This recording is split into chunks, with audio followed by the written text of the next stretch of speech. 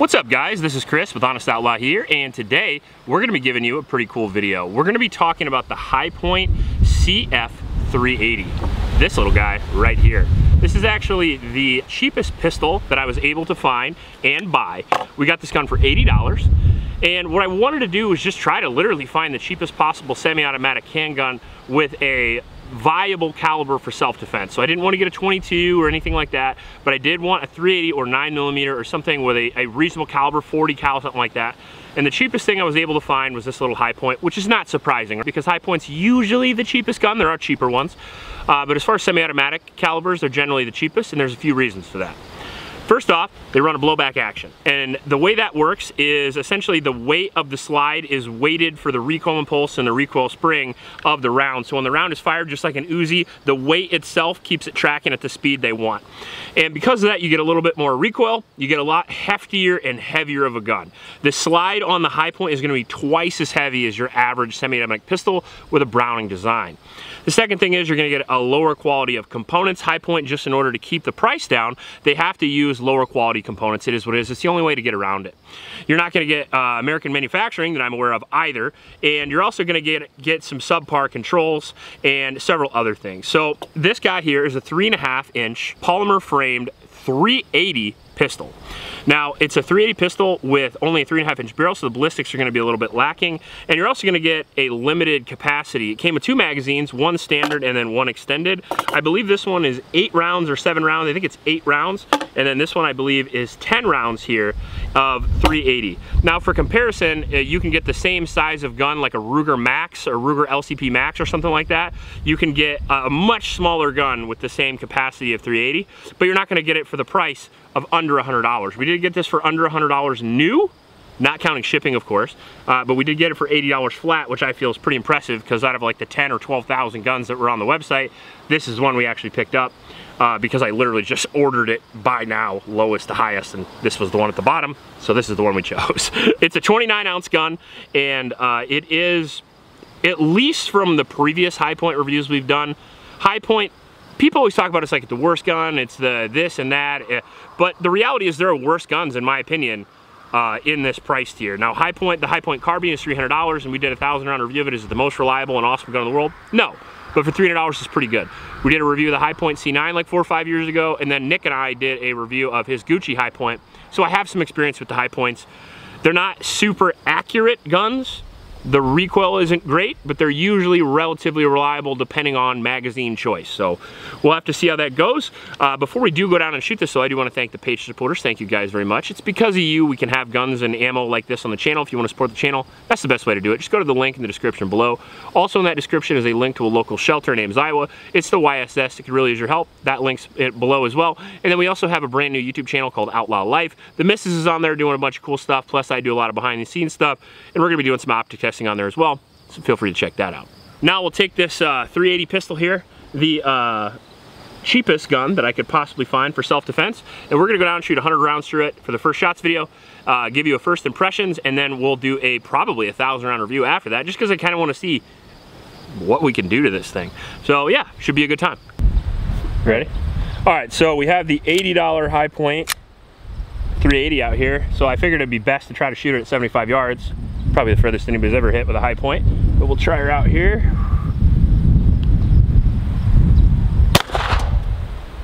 And a malfunction. Well, it actually has 3 rounds in there somehow. That's actually the most wild malfunction I've ever had. That was 3 rounds. I don't know how I got 3 rounds out of there already, but cool. This is gonna be fun. And another. It did, in fact, have another malfunction. Okay. We'll ditch that mag. I only have Federal 380, or I would change the ammunition.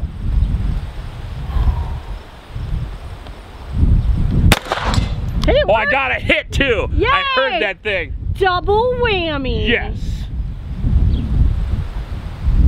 I think the reason why it's malfunctioning, you see that? That's skin off my thumb. Oh. And see that?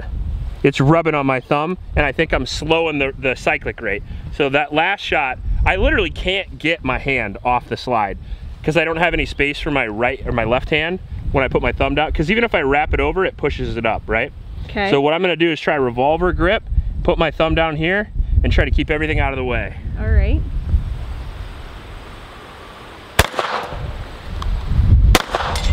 I got another hit. Yeah, you did.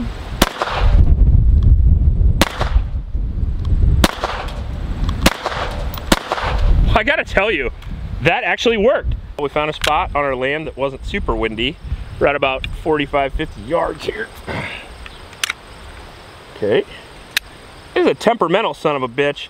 This extended mag with all high points is a bad idea. So we did a 1,000 review of the high point carbine, and all the extended mags are garbage. And I think a lot of that is the components they put into it. Plus, if you use the same spring in an extended mag as you use in a standard mag, it has different spring pressure, and then the gun works differently.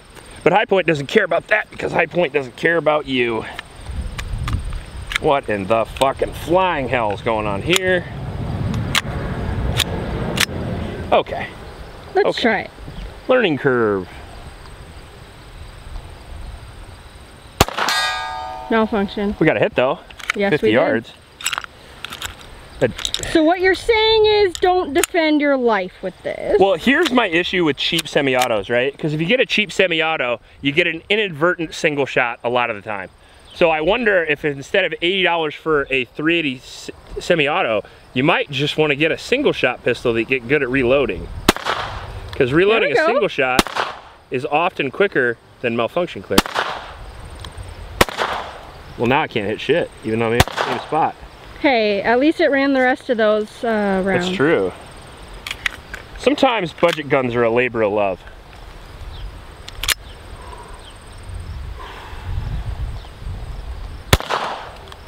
Is that one louder? I don't think so. Maybe my ear pro just kicked on. Okay.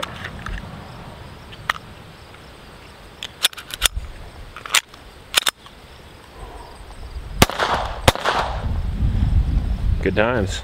Okay. All right, so far we've had some sketchy reliability, and it doesn't like to chamber the rounds. But again, $80 pistol.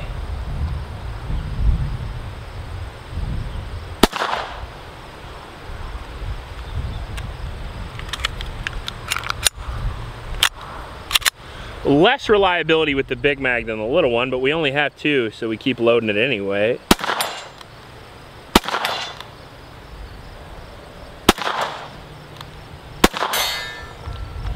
Malfunction. I think I tapped it in there, but we'll see.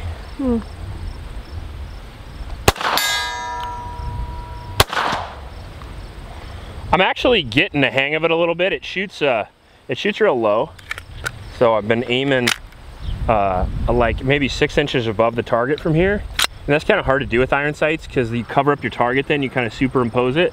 So what I'm doing is kind of aiming at the, I'm aiming at like the leaf structure behind the target, which is kind of how you have to do a lot of long range shooting. If you're covering up the target, you just have to remember what's behind the target and kind of line it up with that.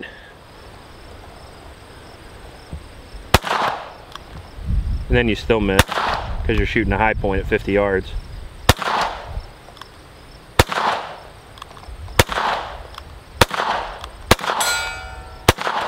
Well, I got one. So at 50 yards, if I have an entire mag, I might get one hit. All right, so we got you hiding behind a barricade here real quick because it's super windy down here. But I wanted to do some close-up stuff, so we'll just do some run and gun with our 7-round mag.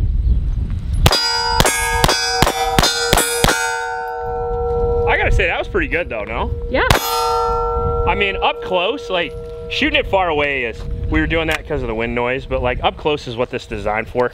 And like, even if it's an $80 handgun, somebody breaks in your house, that'll happen. I was gonna say it was gonna work well, but it's like, nah, fuck you. Always with this mag, by the way. When keeping it real goes wrong. Right, but it's always the extended mag. High points and extended mags don't go hand in hand. See? All the malfunctions have been from this piece of shit here. You can feel how trashy and shitty it is. It's quite wiggly. Yeah, we've had these just literally break apart and had the spring shoot up and everything. I mean, the reality is what you're paying for pot metal. You know, there's melted beer cans put in a... So what you're saying is buy extra regular size mags. Shit, yeah, absolutely. Get like a standard mag with no base plate on it, like this one. And instead of getting these extended ones, buy like 20 of these, because they go bad quick too. You gonna shred, baby? Yeah, so we've got the little guy in here. I put 7 rounds and then 1 in the tube. We got 8 rounds. We're gonna do a little home defense drill. So say when.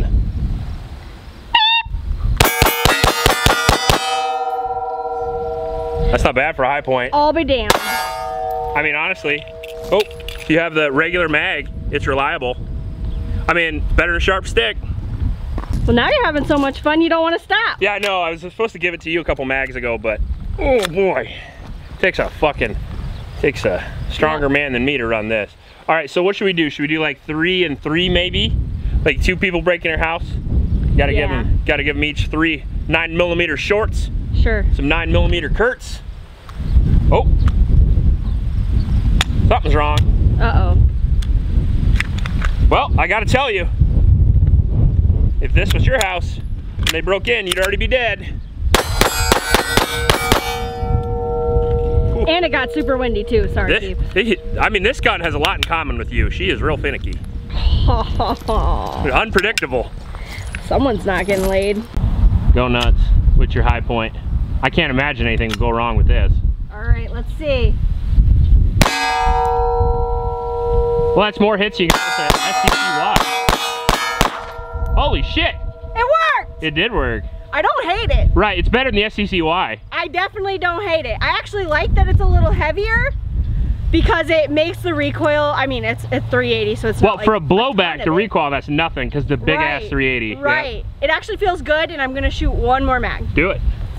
Let's see if am I right in the same spot? Yeah, you're in the right spot. Does this actually, I don't know, we'll figure it out. Oh, that's a good time, right? No, you gotta really, there we go. Yeah, you gotta man up. All right. There comes the wind. Hey, it worked again. What the heck? Yeah, that mag works. Wow, I'm really impressed with this, considering it's $80. Yeah. Oh, we legit bought that new for $80. It's new? Yeah. It's not used? No.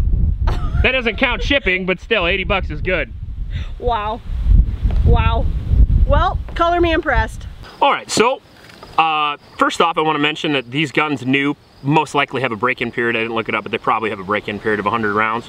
This gun did start running better after we had a few rounds through it, and it also ran, I think, spotless. I'll have to check the footage, but I think it ran pretty good with this magazine, the standard magazine, and I think most of the problems I remember right were with this gun, or this mag right here, which again is commonplace for all of our high point reviews. The extended magazines were an issue. So don't do that. Don't do that to yourself. You're already doing this to yourself, don't do that to yourself.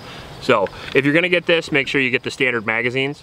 The trigger was a lot better than I expected, but it didn't make much of a difference because the gun inherently is about as accurate as, you know, shooting spitballs through a straw. Like, I've never shot at 50 yards where every pull felt good. Everyone felt good, not like the SCCY or the Sky. People got so mad about the Sky, but let's be honest, it doesn't really spell Sky, does it? It was shooting like this and all the trigger pulls felt good, but the rounds just were not going where I wanted. And then when we took it up close and patterned it, we found we were shooting about a foot low. Well, that just is what it is. If you want to change that, it looks like these are adjustable, but God help you if you trust that, because these look terrible. I mean, I've never seen that color scheme before. Did you see me bend them?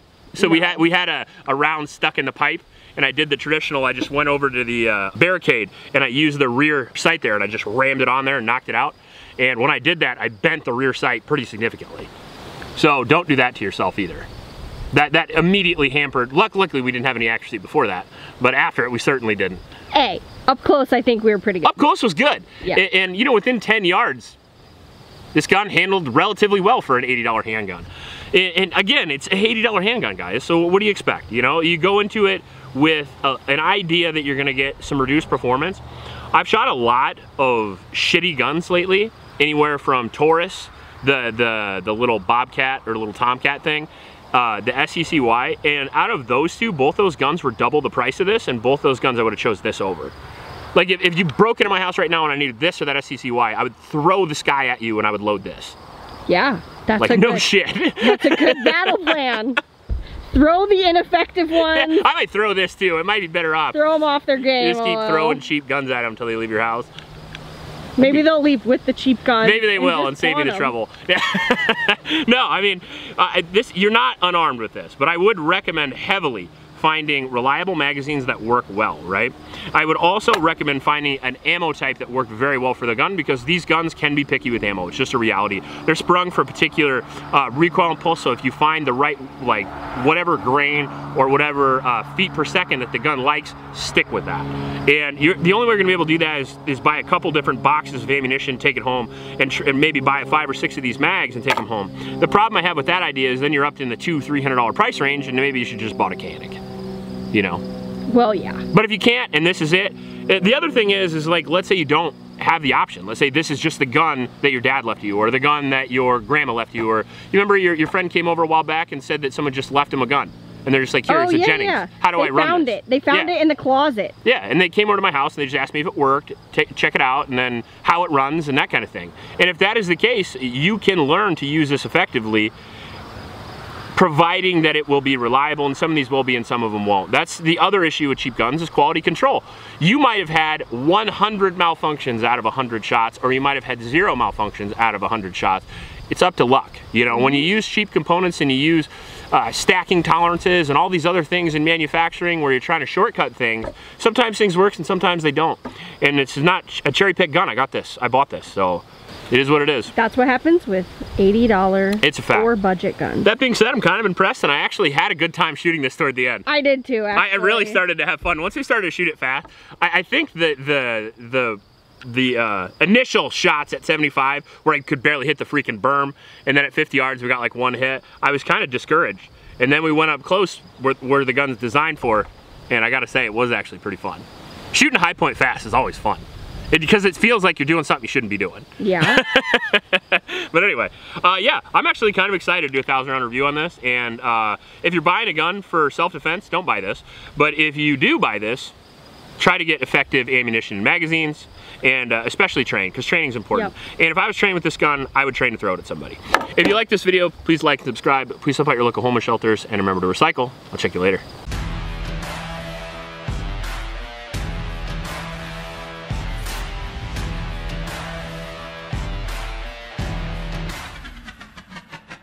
Should we call this Between Two Ferns? Maybe. Under the maple tree.